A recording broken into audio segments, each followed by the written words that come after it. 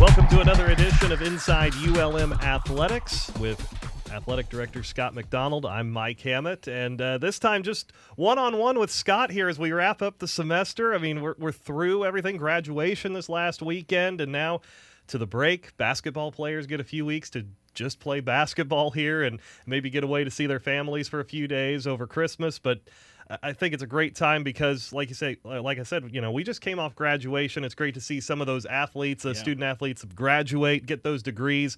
Some of them will still compete here this spring, maybe even next year yet. But great to see the success that the student athletes have and celebrate that this past weekend. It's been an exciting fall, Mike. I think this break has come in the campus all of a sudden. After last Friday, there's parking spots available and there's nobody walking around. It's a unique environment. It's my first experience with that. But what an exciting fall we had, and we talked about all during the fall, our football team, of course, reaching bowl eligibility for the fifth time since we've been in FBS. And so the 6 wins as we continue to progress as a program, fighting up until that last week or two, not only to get into the conference championship game, but to get in, position ourselves better for a bowl game. Unfortunately, this year there were more bowl-eligible teams than there were slots. But what a huge step forward our football program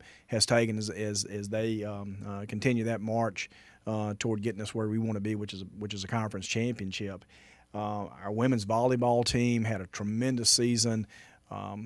Far surpassing, more than doubling the win total from last year. Had big wins in state over ULL, swept ULL in 3 games, and then went over to Ruston and beat Louisiana Tech, and so had some really saw a lot of improvement with that program, and really excited about the future there as well.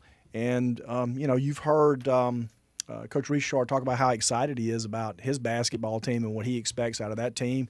Our women's basketball team right now on a 5-game win streak. I know you've been following that very closely as you work with our women's basketball team on the broadcast side, and so it's a very exciting time, to get through this fall, see our teams continue to progress, and have some success both on the field and in the classroom.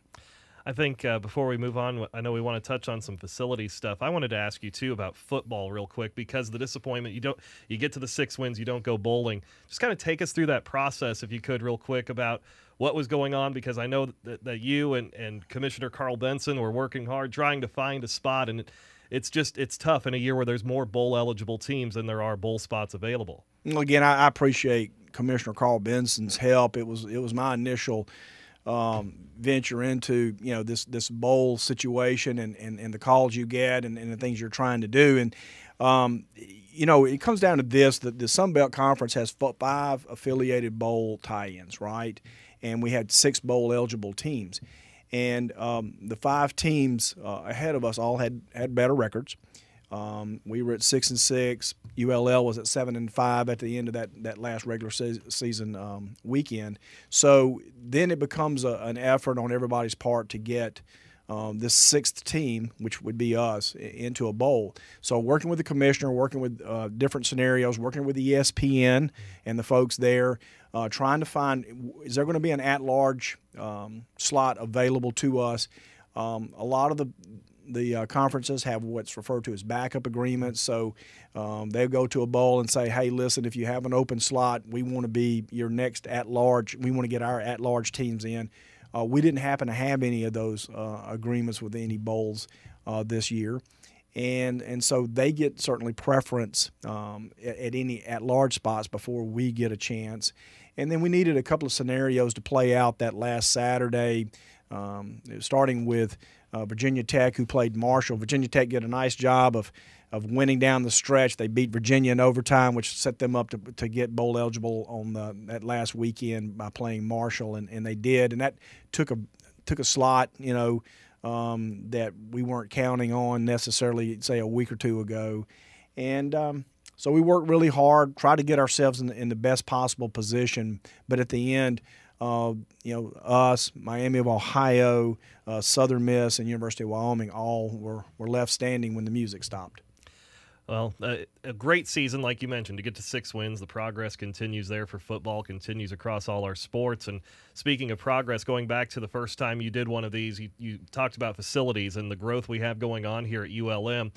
A lot of those Brown Stadium, the softball, we'll kind of go one by one through what's going on. Let's start with Brown Stadium because that's a completed project now and certainly has to be exciting for a home for track and soccer and those sports. Really excited about how that's turned out, Mike. The first phase of that was getting that track ready and prepared, and really that's the first major redo of that track.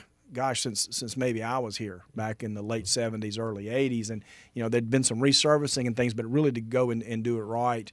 And then the building of the soccer field inside that track. So they'll have lights. They can play at night, from a practice standpoint, during the heat, maybe get off the field during the day and have, a little cooler temperature to practice.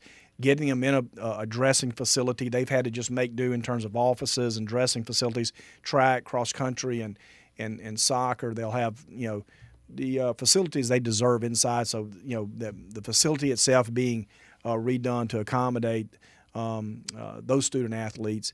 And then, what doesn't go overlooked, and I've even had a lot of people remark, that parking lot, Brown Stadium parking lot had been patched and Band-Aided for so long.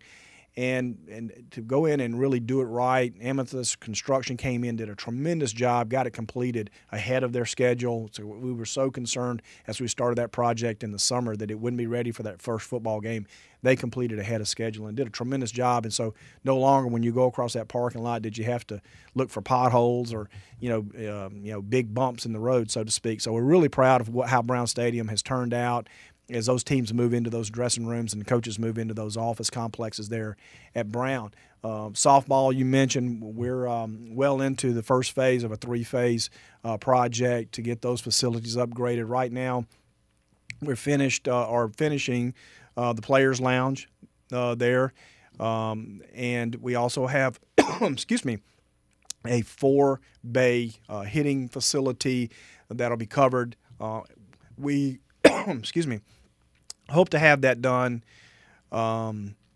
before the end of January or 1st of February. Excuse me just a second. So we hope to have that done by the end of January, early February, so that'll be ready for their season.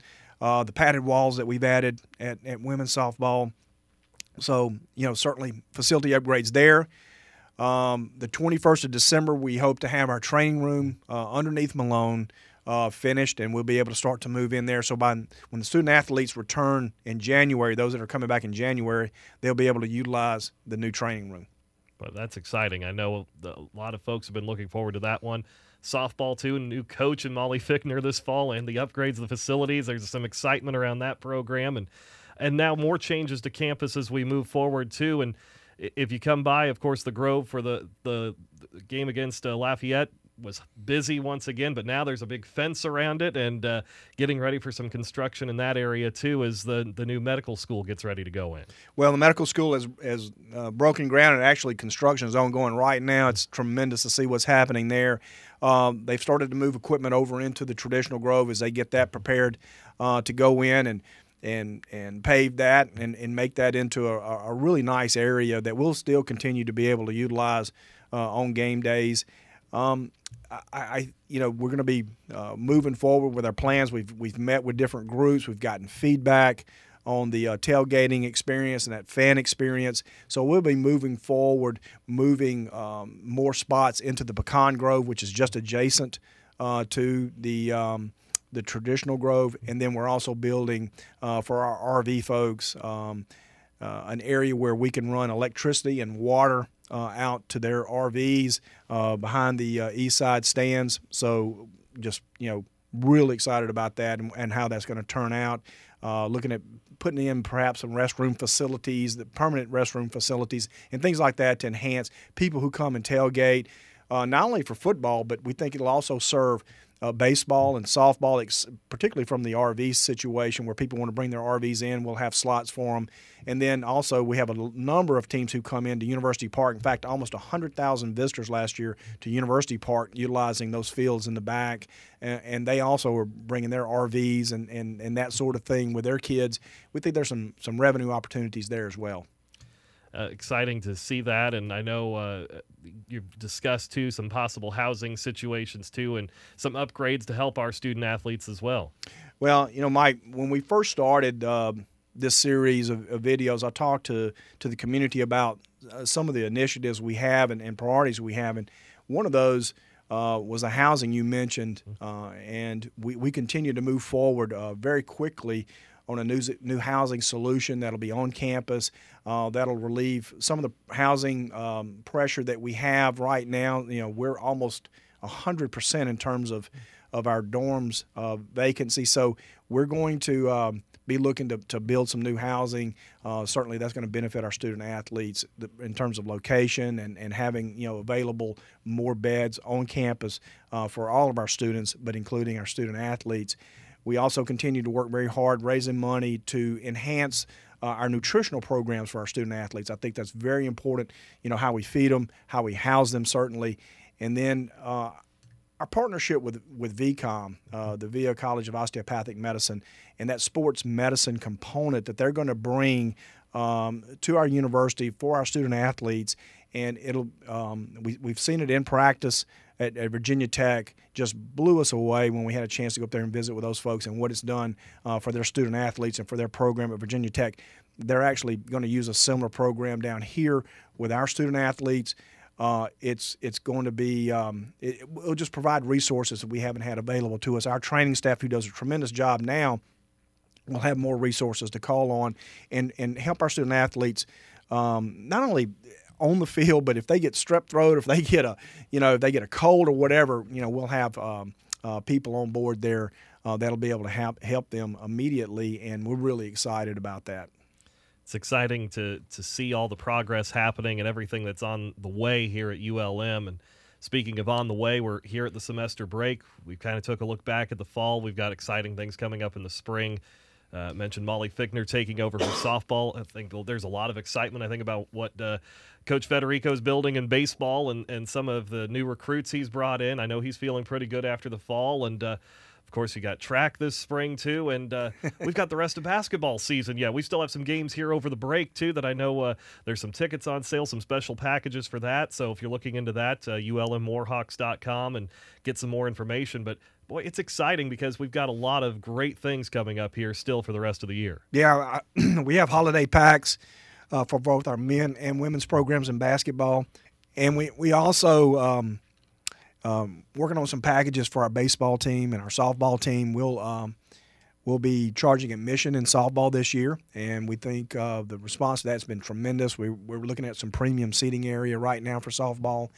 I just left the baseball field meeting with Coach Federico on some field improvements he's looking at as well. He's very excited about what he has. Just had both softball and baseball just had big recruiting years and early signing dates, as did basketball. So it won't slow down once we get back in January. Of course, over the holidays with both men's and women's basketball games here at Fenton Ewing Coliseum. So we invite everybody out. Take advantage of those holiday packs. We have a lot of other different promotions going on, including, toy drives and that sort of thing. So hope people will go to ulm.edu, look at our athletics page, and take advantage of what we are offering. Well, it's an exciting time, Scott. Thank you. And have a Merry Christmas, Happy New Year, and we'll get back at it here in January. Well, Merry Christmas to you and your family and to all the Warhawk community out there. We're excited about what's going to happen here. We're really excited about the future.